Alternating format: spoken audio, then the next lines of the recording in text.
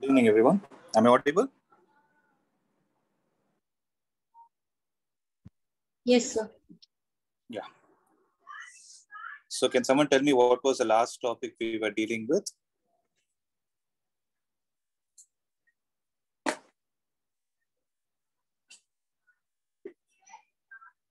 So properties of equipotential surface.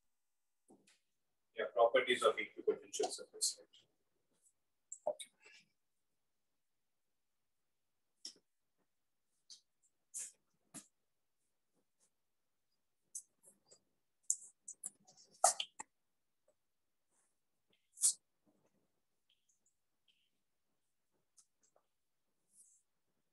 So 1 minute.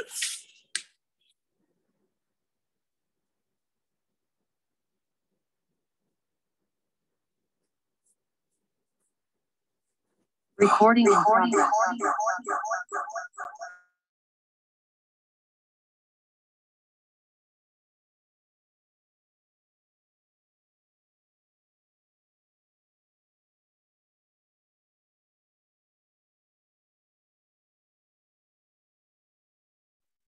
Can someone confirm? 1 minute.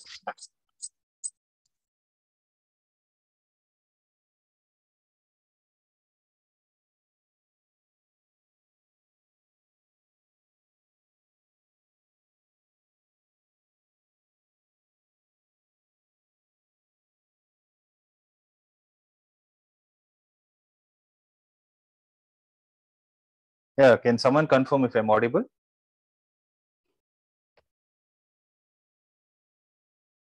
Yes, sir. Yes, sir. Yeah. Is my voice clear? Like, I mean, there is Yes, no sir. beep Yes, or sir. something, right? Okay. Recording in progress.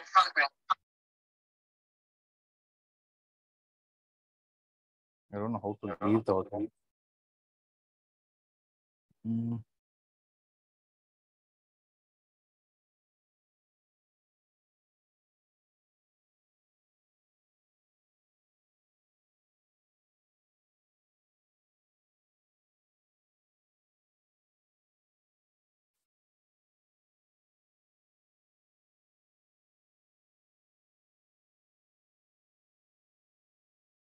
Yeah.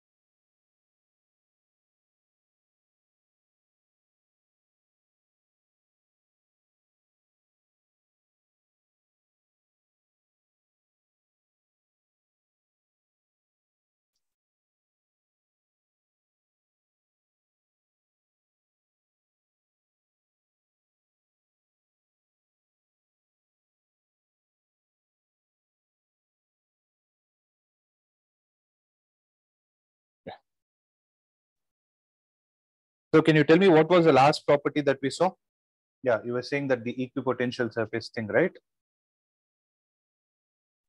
Yes, sir. Yeah. So what did we see in that? The electric field is always normal to the equipotential system. Yes. So we saw that the electric field is always normal to whom? Normal to the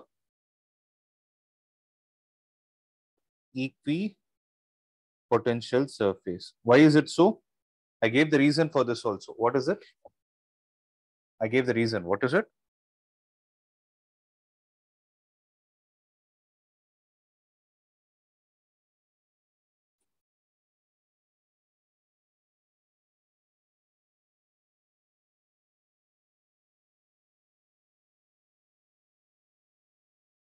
Yeah, what is the reason?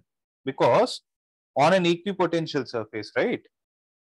If at all you take any external charge Q, right? So what do you mean by equipotential surface in the first place? The potential at every point on it is going to be the same, right? So had the electric field been parallel to the surface, I think I explained this. When you take, let's assume it's not parallel, let's say it's making an angle theta with respect to the tangential part, then it can be resolved into two components. What are they? E cos theta and E sin theta. So what will the E cos theta component do?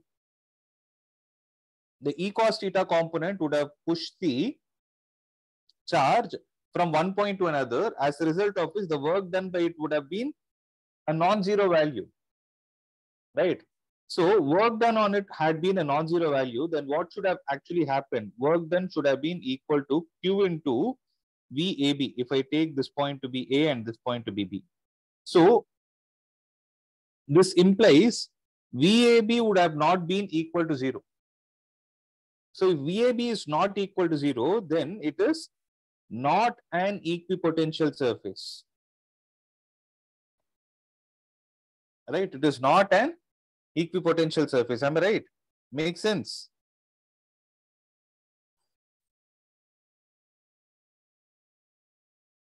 Guys, can I have some response?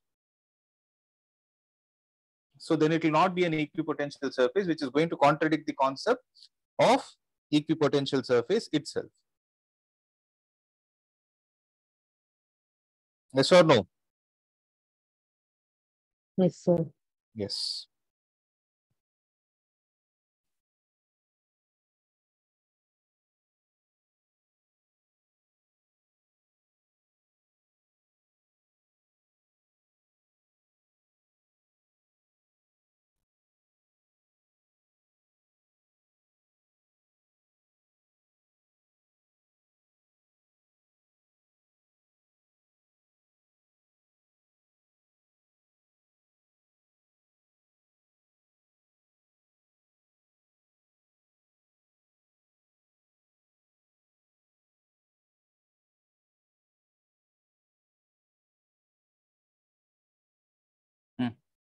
So next one. The last point is no two equipotential surface, right? No two equipotential surfaces can intersect. This is the next point. So no two equipotential surfaces can intersect. This is the last point, that is with respect to the properties of electrostatic potential. So please make a note of this.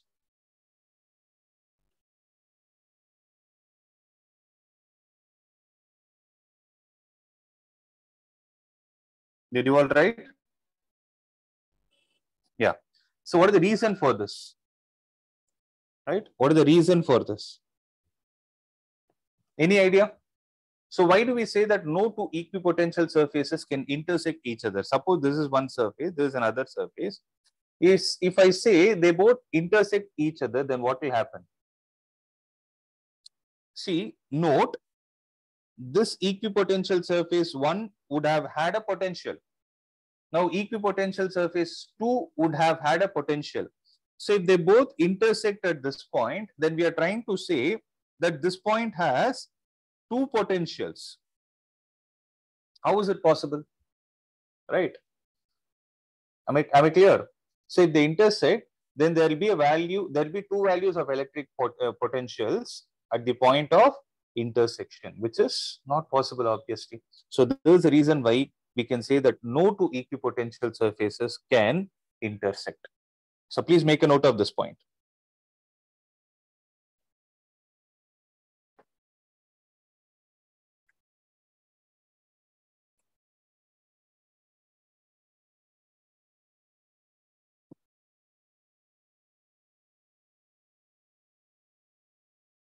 Here?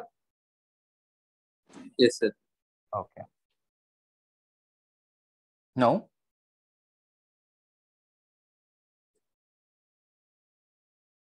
Sir, Yeah, tell me, ma. sir, what if 1 and 2 both had same potential? Then they would have been the same equipotential surface.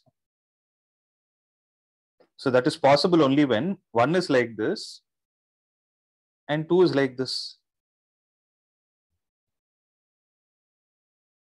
Okay. Okay. Yes.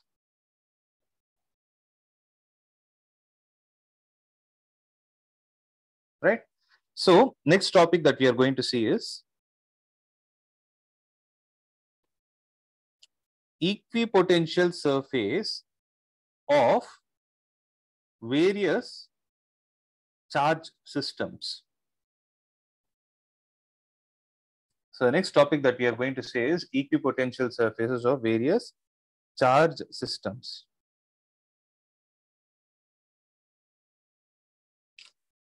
Right. The first thing that we are going to see is for a point charge. So try to understand this.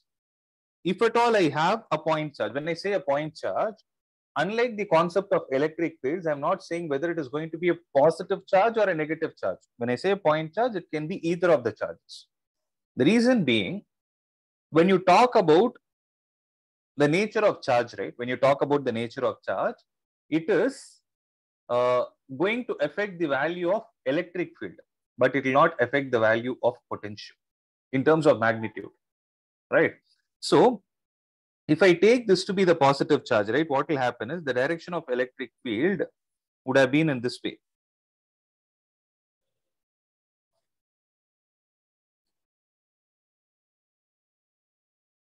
Accepted? So if I take this to be the positive charge, this is how the electric field is going to be. Right? But what do I mean by an equipotential surface? Means I need to construct that particular surface, right? I repeat, I need to construct that particular surface where the potential at every point is going to be the same. So from this positive charge, if I take a point P here, which is at a distance R, similarly, I take another point P here, which is at a distance R, right? I'll take the same point P, which is here, which is at the same distance R from that point charge. So when I join all these points, what is the shape that I'm going to get? What shape is it going to take? A circle. Yes.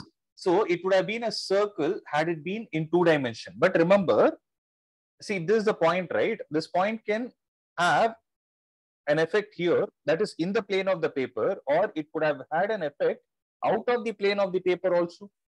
It could have had an effect, right? So when it had an effect outside the plane of the paper, it will no more be a circle, rather it will get extended to a 3-dimensional space, which gives you the result as Sphere. yes. So what you will have is,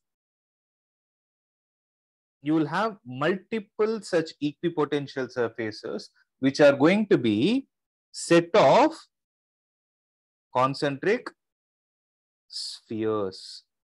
So the meaning of it is, on these dotted structures, whichever point I take, the potential at every point is going to be the same. That is the meaning.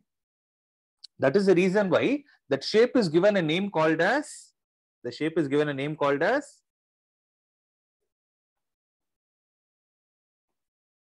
equipotential surface.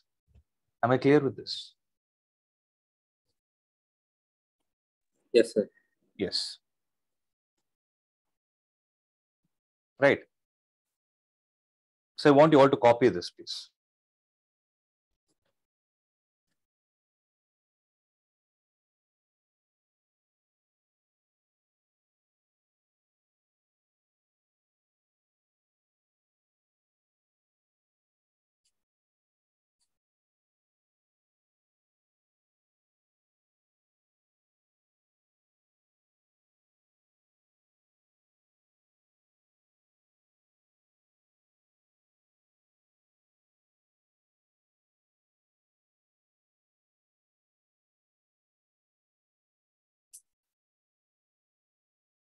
Shall I proceed? So I want you to make a note. This is going to be the shape for a point charge. When I say point charge, it is for positive and negative charge. Okay. Next.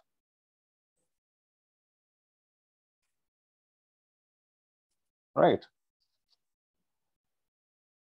So the next question is about how is the equipotential surface going to look for two equal and opposite charges.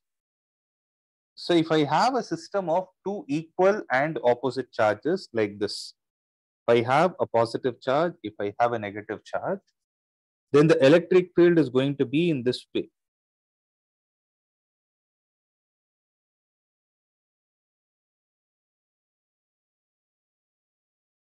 Right.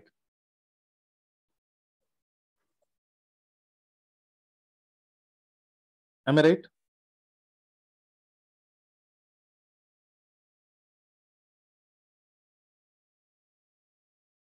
Right. This is how the electric field is going to be. Right. Now, how is the equipotential surface going to look like? So if you see around this charge, you would have had an equipotential surface to be like this. Around this, you would have had the equipotential surface to be like this. Right? Like this, if I keep on going, right, then we'll have the system of equipotential surface in such a way, right? We'll have the system of equipotential surface in such a way that this surface and this surface will never touch each other. They will never cross each other. Right? They will never cross each other.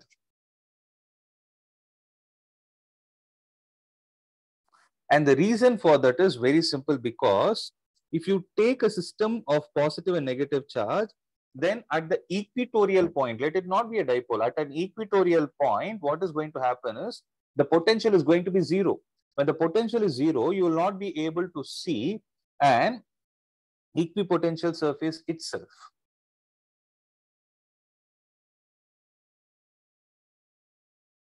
Right? Am I clear with this?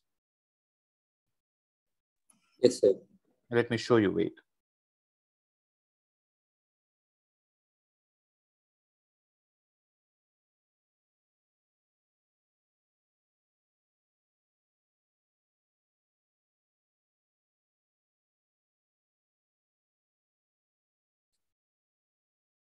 So if you look at it, I hope you're able to see this.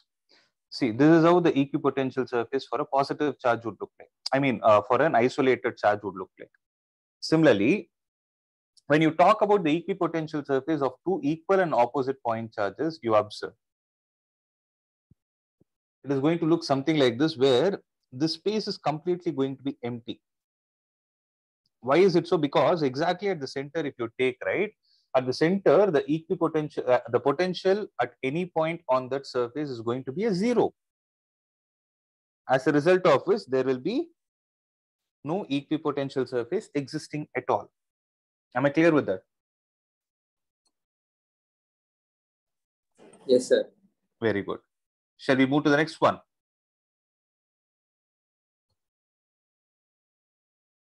Yes, sir. So listen.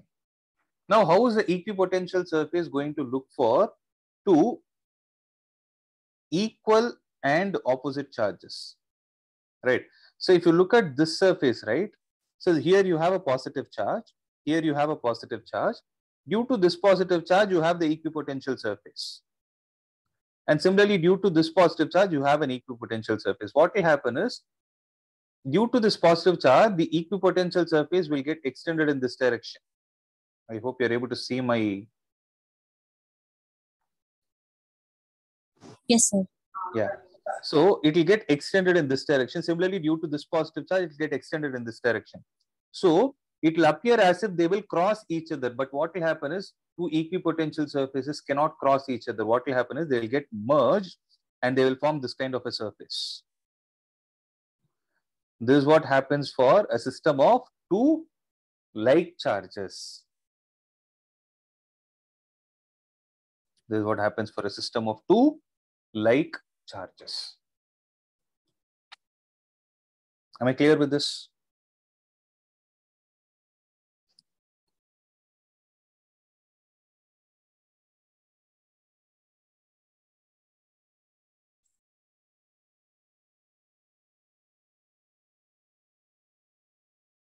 Am I clear with this? Yes, sir. Yes, sir. Yes, sir. Yeah. So only thing, please respond, or else I'll not know. Okay. Next. So the last one is equipotential surfaces for uniform electric field. Uniform electric field means they are going to be set of parallel lines, right? So for the set of parallel lines, the equipotential surface is going to take the shape of a plane, right? And an important point to be noted in everything is, listen to this very carefully. With respect to an equipotential surface, the electric field is always perpendicular at that point. So this is the logic that we are going to use to draw any kind of an equipotential surface for any kind of charge distribution. So if you observe, what I'm trying to conclude is, if you take these rays, right, these rays are the directions of electric field. Electric field will always be perpendicular to the equipotential surface, meaning if you take the radius, right, for a circle, how is the radius? The radius is always perpendicular to the circle. Am I right? Because for when you take the radius, right, let me take this color. See, when you take the radius, if you draw a tangent at this point, what will happen? The radial vector is perpendicular to the tangent at that point. Similarly, at this point, if you draw a tangent, it is always perpendicular. So that is the logic we are going to use. Means the electric field at every point is always going to be perpendicular to the equipotential surface. That is the first point to be noted, right? Same is the case with respect to this one also. Meaning, if you draw a tangent at any point, the electric field at that point is always perpendicular to it. That is the meaning. Similarly here, it will be perpendicular. Similarly here, it will be perpendicular. So at every point, it is going to be perpendicular, right? Same is the case here. And most importantly, here you will be able to observe it clearly, because for the set of parallel rays, right, the rays like this, the planar sheet will be in this way, right? If the ray is like this, the planar sheet will be in such a way that this is the direction of electric field and this is the equipotential surface. So the reason I'm stressing is it's very, very important for us to understand the next concept. Am I clear with this? Yes, sir. Very good. Yes. So having said this, let's proceed to the next one.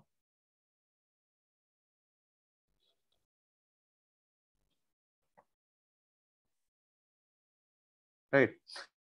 Okay. Before that, see, what are the importance of equipotential surfaces? Like the lines of force, the equipotential surface actually help us to have a visual picture of both the direction and magnitude of the electric field in that region. So if you want to understand how electric field in a particular region is, we can use two diagrams. One is either the direction of electric field or the equipotential surface. Both will give us a clear picture of how they are acting. Next is, if we draw equipotential surfaces at regular intervals of V, we find that the equipotential surfaces are closer in the regions of strong field and farther in the regions of weak field, meaning they are close to each other near the charge. As you move away from the charge, the distance between the equipotential surface is going to change. It is going to increase. Okay, that is what we are trying to say. Read this point carefully. If we draw equipotential surfaces at regular intervals of V, we find that the equipotential surfaces are closer together in the regions of strong field and farther apart in the regions of the weak field. And most important point according to me is this thing. What we are saying, the electric field is always normal to the equipotential surface at every point. I repeat, electric field is always normal to the equipotential surface at every point.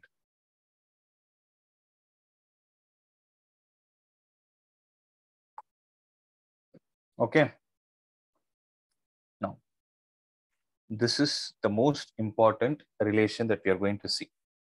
So the heading is going to be, write down the relation between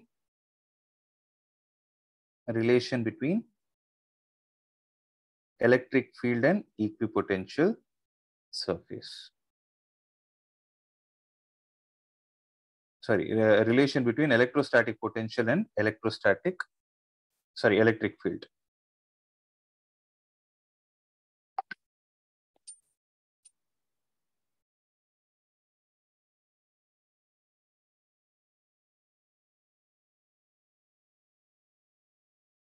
Now, let us say I consider an equipotential surface like this, whose potential is V. Means on every point of this equipotential surface, the potential is considered to be V. Now I consider another equipotential surface closer to this, which I'll call it as V plus dV. Right. So if I take this to be the source charge, let's say it is capital Q, and let's say I have a test charge Q naught, which is moved from a point A to point B. That is, a point A is something that is lying on the equipotential surface 1 with the potential V. And point B is the place where point B is the equipotential surface for the potential of V plus dV. So this Q naught is moved from A to B, right? When it is moved from A to B, what is the work done? Work done will be equal to Q naught into VAB, meaning Q naught into the potential difference that is existing between the points A and B. So how much is it going to be? Q naught into, right, one small correction here. Here the potential will not be V plus dV, it will be V minus dV. Because as the distance increases from the source charge, the potential will decrease. Right. So Q naught into VAB is going to be final potential minus initial potential. So V minus dV is the final potential to which the charge has been moved. V is the initial potential where the charge was present. Am I right? So V and V will get cancelled. So what do you have? You have minus Q naught into dV. So this is the amount of work done. Let me call this as equation number 1. Is everyone clear with this? I'll repeat the steps. What I did is I took two equipotential surfaces, which is generated due to this charge capital Q. And there is a test charge Q naught, which is moved from point A to point B. Right, which is moved from point A to point B, where A is present on the equipotential surface of potential V and B is present on the equipotential surface of value V minus dV. So there is some amount of work done on the charge. We know that work done on the charge is equal to Q naught into the potential difference. So Q naught into VAB. So it is going to be minus Q naught into dV. Right? Now, what is the work done by the force? Observe. So there is an electric field that is generated due to this capital Q. There is an electric field generated due to capital Q. So what is the force experienced by this Q naught? Force experience will be Q naught into E. So Q naught into E multiplied with this delta x. So Q naught into E multiplied with delta x multiplied with the cos of the angle between them. That is, force into displacement into cos of the angle between them is going to give us what? Into cos of, it will give us the work done. So how much is this work done? Work done will be equal to Q naught into E into, instead of delta x, I'll take it as dx. Okay. Q naught into E into dx. I'll take it like this. So let this be equation number 2. Now tell me, what is going to be the relation between both? So is 1 not equal to 2 because both are work done? So minus Q naught into dV will be equal to Q naught into E into dx. So Q naught and Q naught will get cancelled. E will be equal to minus dV divided by dx, and this is going to be the relation between electric field and the electrostatic potential. Okay, and this dV by dx is called as electrostatic potential. It's called as the, sorry, it is called as the potential gradient. See, it's very simple, okay? In physics or math, okay, let's take physics for instance. There are two types of rate. One is something which is measured with respect to time, and the second is something that is measured with respect to distance. Meaning, if the denominator is time, had it been dV by dt, for instance, you will call rate of something. Something means rate of something that is there in the numerator. So here, what is there in the numerator? V. V stands for potential.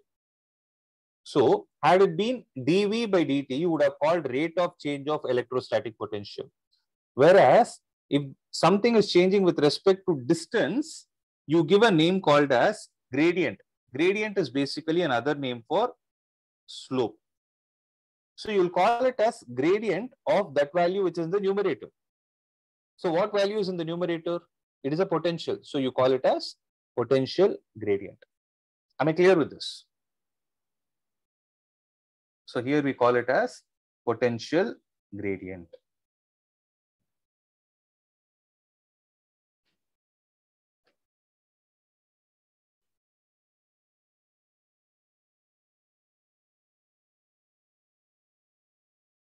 Am I clear with this, guys?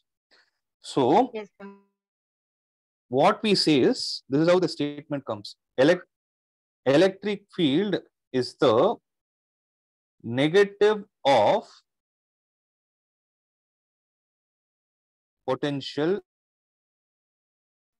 gradient. So this is a statement. Electric field is the negative of potential gradient. Okay. So please make it here, then I'll tell you what is the significance of the minus. Write it down.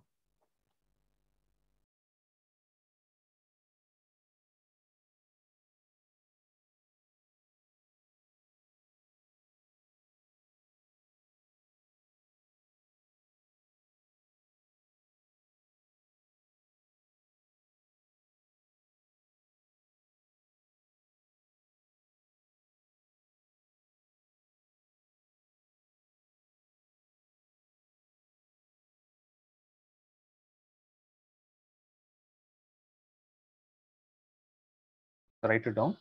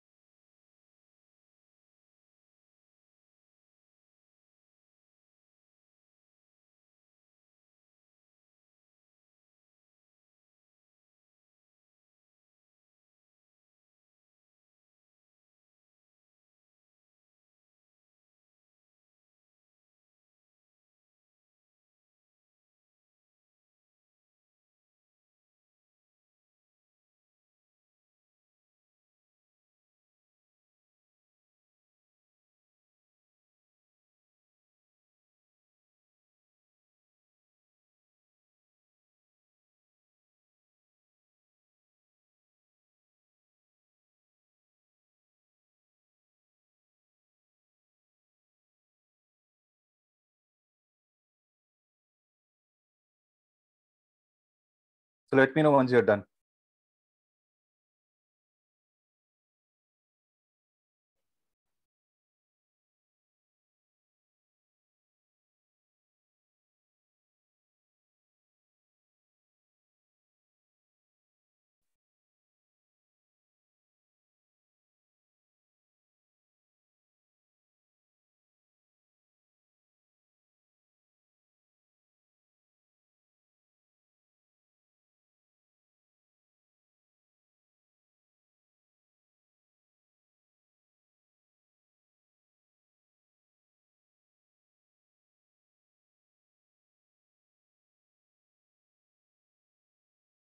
Done? So listen. So here, this negative sign has a significance. The negative sign indicates that the electric field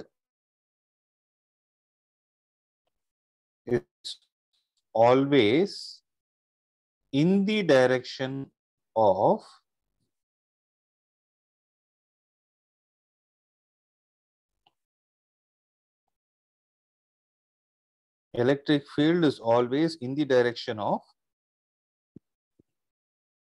decreasing potential.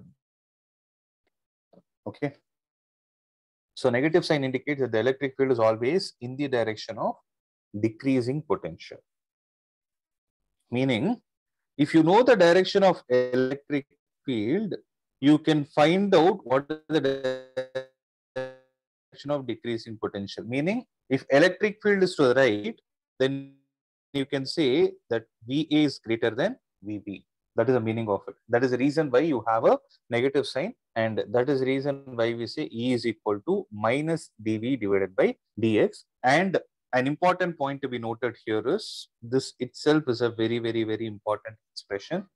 This E is equal to minus dV by dx is a very, very, very important expression, and we'll be using it at many places in this chapter and in semiconductors also. So try to understand this. Am I clear with this?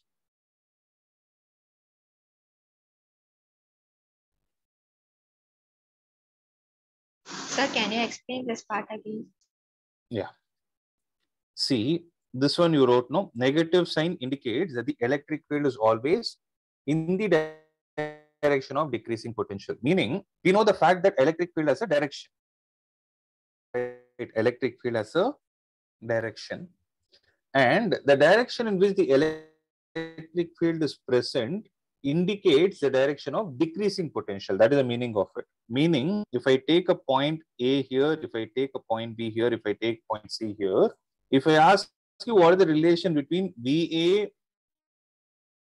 VB and VC, what you can say is electric field always goes from higher to lower potential. So VA is greater than VB is greater than VC. That is the meaning of the negative sign.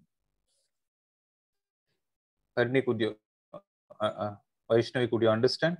Yes, sir. Yes.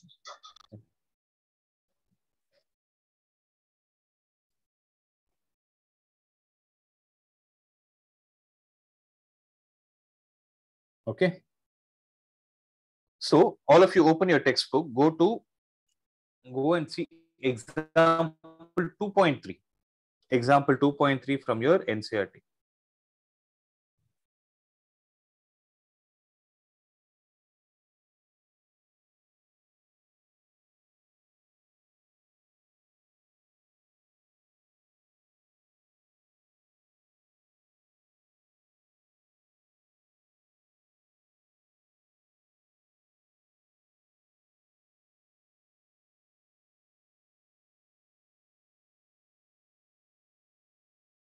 Okay. It is in page number 53 of your textbook. So if you look at that problem, right? So I want everybody to focus and mark it as very, very important.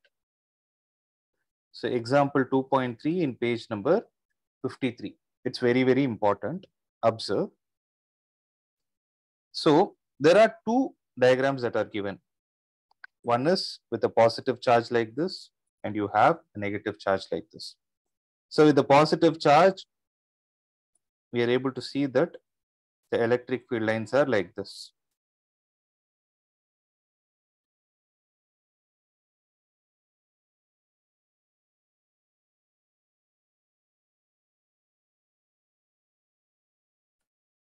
Similarly, due to the negative charge, it is going to be towards. Am I clear?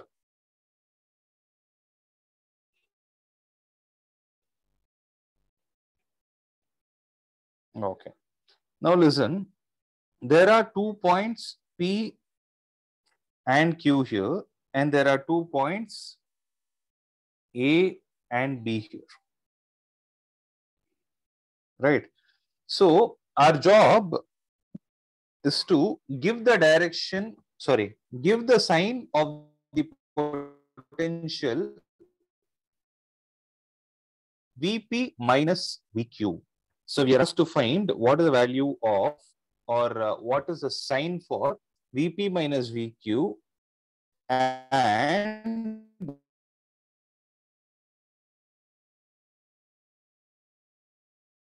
electric field is always in the direction of decreasing potential.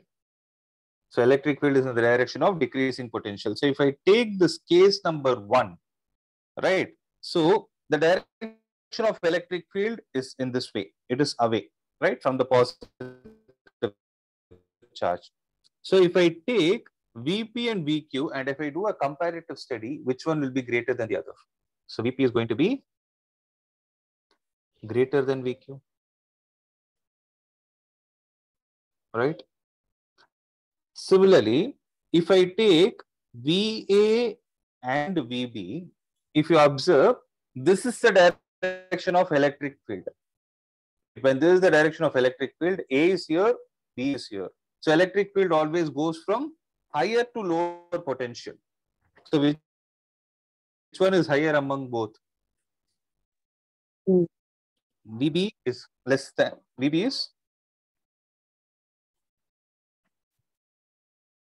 is greater than Va, right? So what I can conclude is when Vp is greater than Vq, can I say that Vp minus Vq is positive? Similarly, when Vb minus Va, when Va is less than Vb, can I say Vb minus Va is also positive? Simple. Can I say this? Yes, sir. That's it. So that's how we find the sign.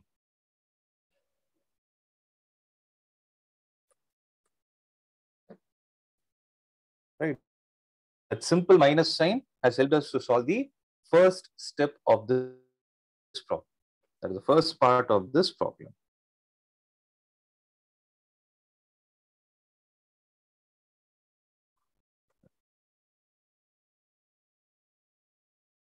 Okay. Shall I proceed? Yes, sir. Yeah. So give the sign of the potential energy difference of a small negative charge moved between the points Q and P and A and B. So there is a small negative charge which is moved between the points Q and P. So this charge is negative. It is moved between points Q and P. We need to give the potential energy difference in this scenario. So how to proceed? So we know that the potential energy between the points, let's say QP is equal to UP minus UQ.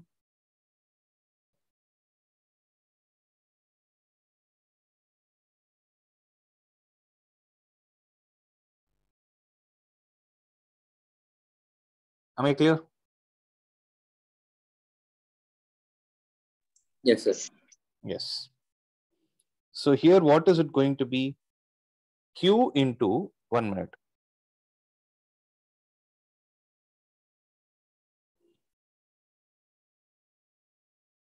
So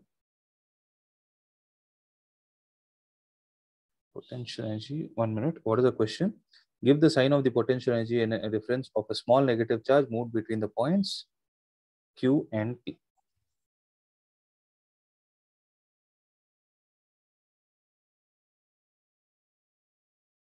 Okay, between Q and P only, you know?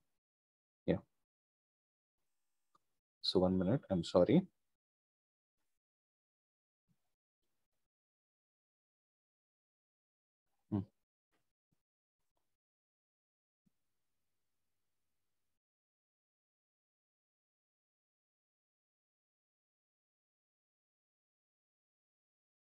Okay. So the charge is moved from Q to P, which is going to be UQ minus UP. That is the potential energy difference. Right? It is going to be UQ minus UP. So can I write this as Q into VQ minus VP. Can you write this as Q into VQ minus VP? Yes, sir. Right. Now here, what is the kind of charge that is being moved? This is negative into VP minus VQ is positive. Then what will VQ minus VP be? It will be, Negative. so negative into negative is going to give you positive. That is, when you move a negative charge from point P to point Q in this scenario, the potential energy difference is going to be positive. And logically, is that not right? Because when you have a negative charge, when that negative charge is being taken towards a positive charge, is the positive charge supporting the motion or opposing the motion? It is supporting, right? Because negative is attracted towards a positive. Since that is happening, there is another reason where you can say that the potential energy is, now the potential energy difference is positive. That is another way.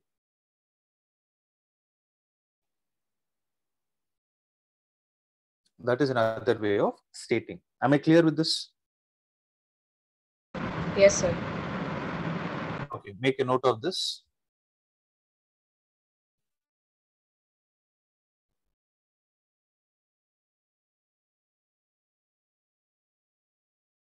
Okay, they asked between A and B also, no? You tell me between AB. UAB is equal to UA minus UB. Am I right? So can I write as Q into VA minus VB? Q negative, VA minus VB, B minus VA is positive. Then what about VA minus VB? That is negative. So negative into negative is again going to give you positive.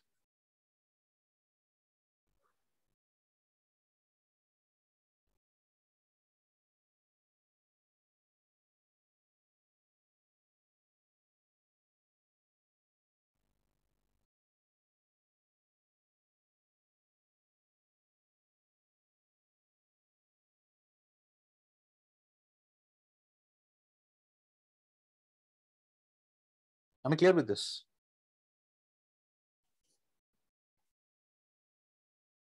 Right. So third point, what did they ask?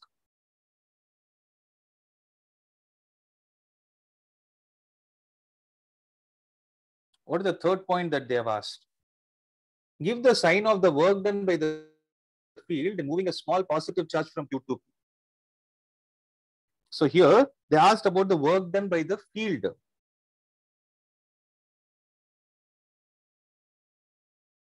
When charge is moved from Q to P. So observe, this is the direction of electric field. And P is here, Q is here. I want everybody to answer this. When you move from Q to P, this is the direction of displacement. And what kind of a charge is moved? Positive charge is moved. So there is a positive charge. What will be the direction in which it will experience force due to the field itself? Correct?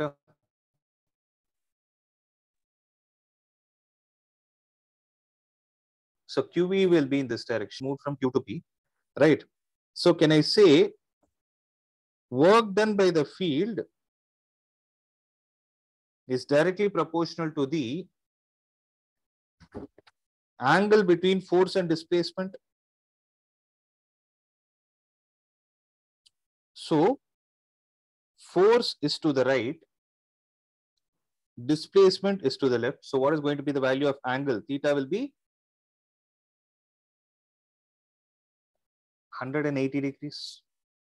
So when theta is 180, then what is going to be the work done? Is it going to be positive, negative, or zero?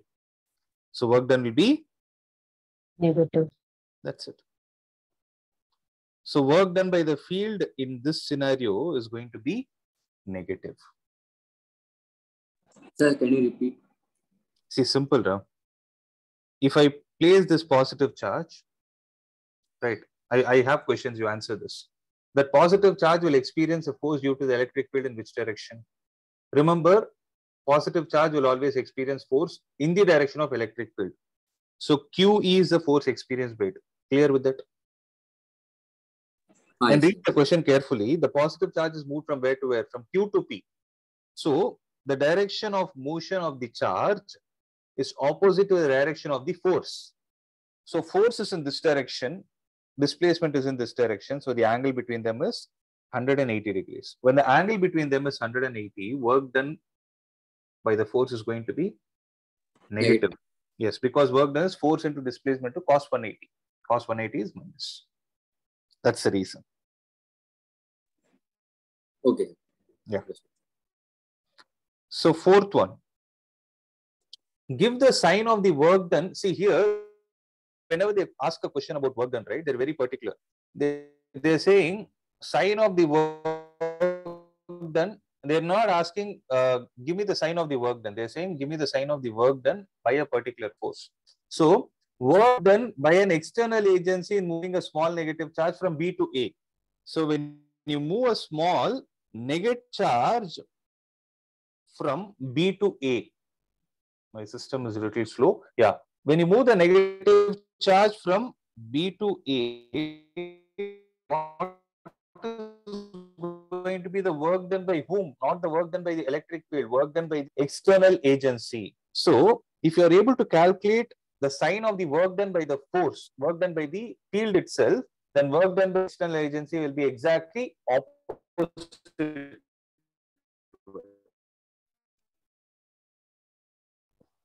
So here this is the direction of displacement.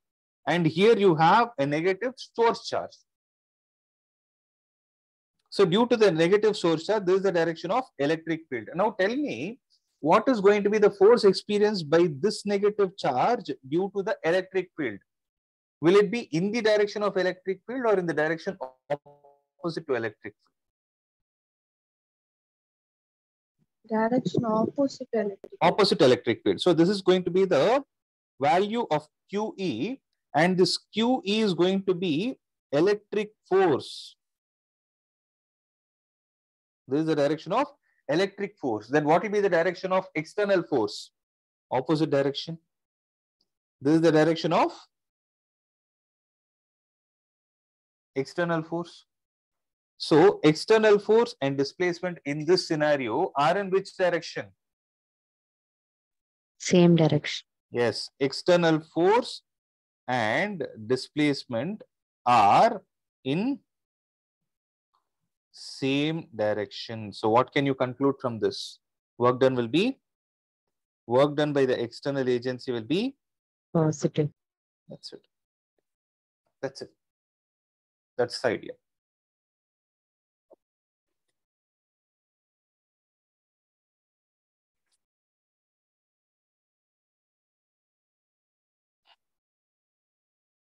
Okay.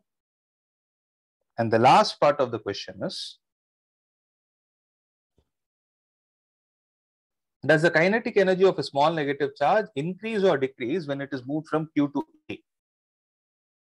See, obviously, when it is moved from Q to A, it is moved in the direction opposite to the external force, opposite to the electric force. See, logically think of this. No, you have a negative charge here. I'm using blue color. See, you have a negative charge here. Negative charge is moved from B to A. Right. So you're moving the negative charge against the electric field. When you're moving it against the electric field, what will happen to its energy? Obviously, it should decrease. Obviously, it should decrease. Why? Because you're doing something against the nature. Against the natural motion, you're creating an opposing motion.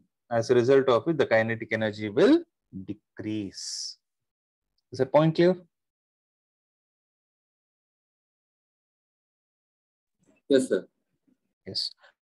So here what I want you to do is, this is a very, very, very important problem. Okay, this has helped us to solve one concept of E is equal to minus dV by dr is what we have used to solve all these problems, right? So it is very important to note that how to solve this problem and how to use this concept.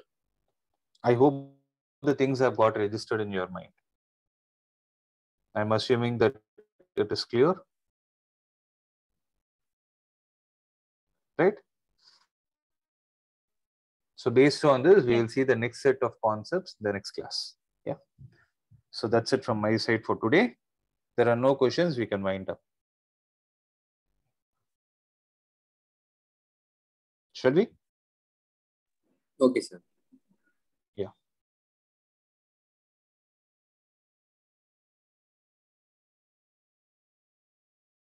Can leave.